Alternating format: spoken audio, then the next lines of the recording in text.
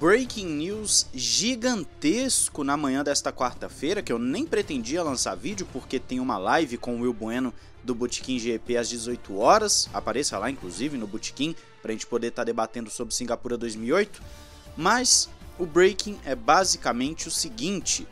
Porsche comprou 50% das ações da equipe de Fórmula 1 da Red Bull, isso que você ouviu.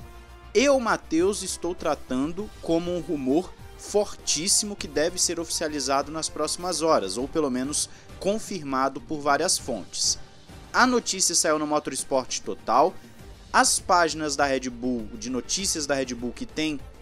compartilhado essa informação são páginas confiáveis, que geralmente acertam, não me lembro de ter tido algum problema com elas, e isso confirma de vez a entrada da Porsche na Fórmula 1,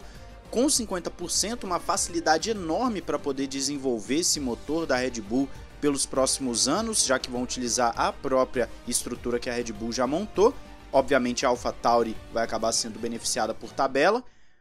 e um anúncio oficial deve sair em pouco tempo. Já era para ter sido anunciado, mas como a Fórmula 1 ainda não definiu as regras para os motores de 2026, fica essa questão de esperar para ver o que vai acontecer da Porsche e da Audi, mas na verdade essa compra já confirma a Porsche na Fórmula 1.